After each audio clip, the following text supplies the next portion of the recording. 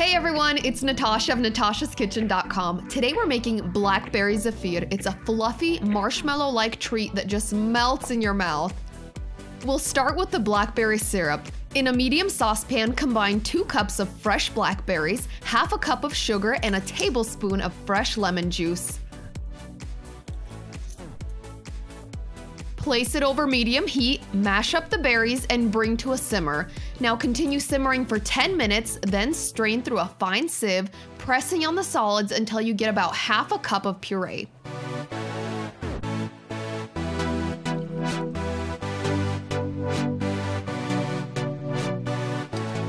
Place the mixture over an ice bath until it's cooled. Once your syrup is fully chilled and slightly thickened, combine it with 1 egg white in the bowl of a mixer and beat on high speed with the whisk attachment for 5 to 10 minutes or until thick and stiff peaks form. At the same time, while the mixer is going, in a medium saucepan, combine 1/3 cup water, 2 teaspoons agar, and 1 cup of sugar. Place that over medium heat, bring it to a boil, then reduce the heat to a low boil and cook another 5 minutes, whisking constantly until you have a thickened syrup that pours from the spoon without dribbling.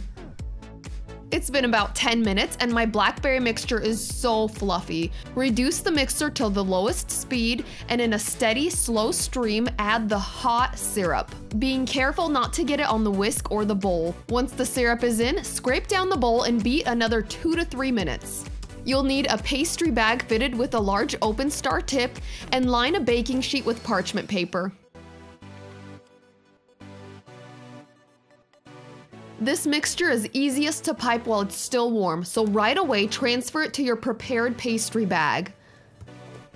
Pipe generous, tall roses about 2 inches wide. One recipe will yield about 20 beautiful little puffs.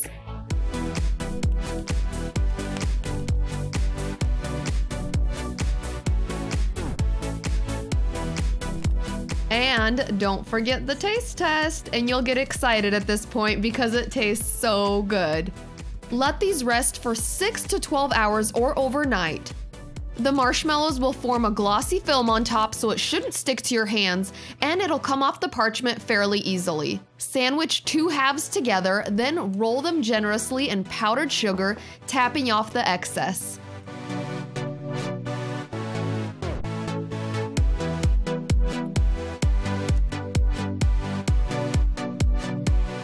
Once the powdered sugar is on, that's all there is to it. These are really pretty simple to make.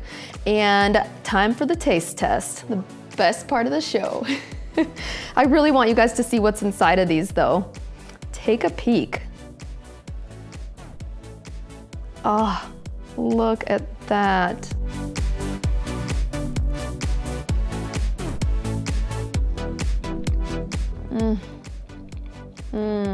These are so fluffy and cloud-like.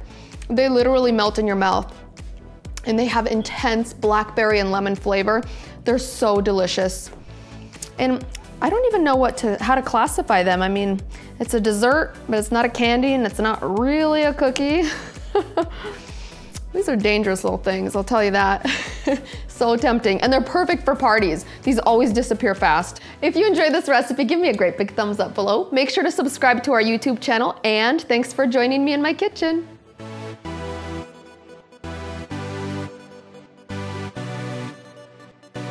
I wish I could pass one to you through the screen. I really do. If you enjoyed this, make sure you check out some of our most popular party desserts right over here.